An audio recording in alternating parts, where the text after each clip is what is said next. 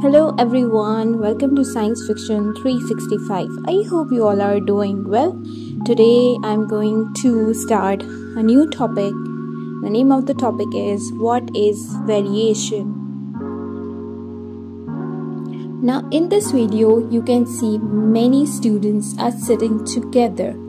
What difference and similarities did you observe between yours and the person next to you?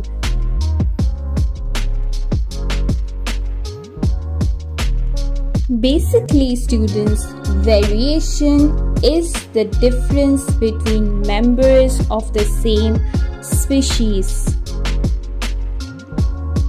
Humans are all members of the species called Homo sapiens, but our characteristics still vary. Try to identify the difference between the children in the clip.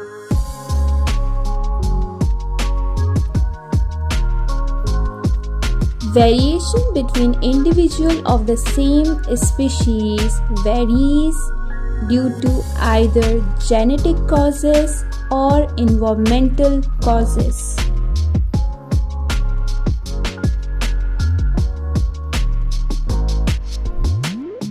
The grapevine, for example, grew due to having a good genetic makeup, means its genetic make it disease resistance.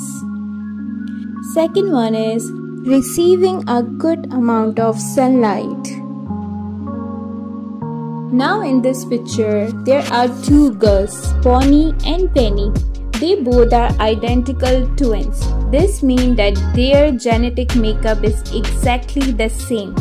However, they still have differences. For example, Penny have a scar on her elbow from a fall.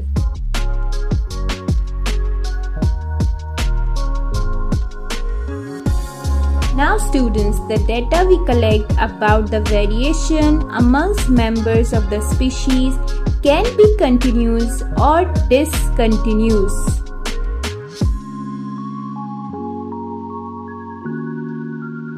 What type of variation could it be if we collected data on height, arm span and foot length of a group of a friend?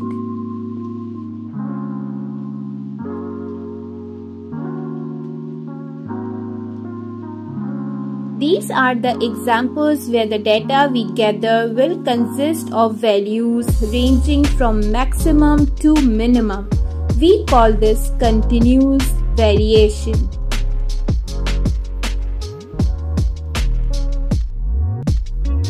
And data of continuous variation are presented using lines or bar graph. We typically draw a line of best fit through them. What is normal distribution curve? Data on continuous variation gives shapes to a bell-shaped graph, also known as normal distribution curve. Humans follows normal distribution. For example, most people have average height, while fewer people have height at their extreme. Type of variation will it be if we collect data on eye color, blood group, hair color, and ability to roll tongue? Data we collected from these traits can be grouped into distinct labels. We call this discontinuous variation. This involves traits that are either present or absent with no intermediates. In examples of discontinuous variations such as hair color and the ability to roll your tongue, a person can only belong to one category.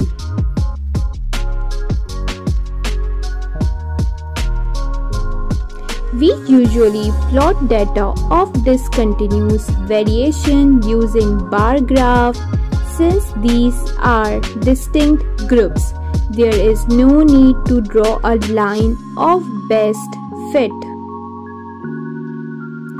blood group is an example of discontinuous variation. The variation of 4 blood types A, B, AB and O varies in population throughout the world. Look at the chart to determine which blood group is the least common worldwide.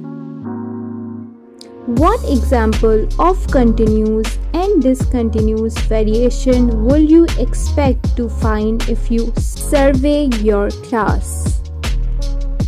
Let's have a small recap. Variation is defined as the difference between individuals of the same species. Some variations can be divided into distinct groups. We call this discontinuous variation. However, some variation can fall in a wide range of values. We call this continuous variation. That's all from today. I hope you have found this video informative. Please like, share and subscribe.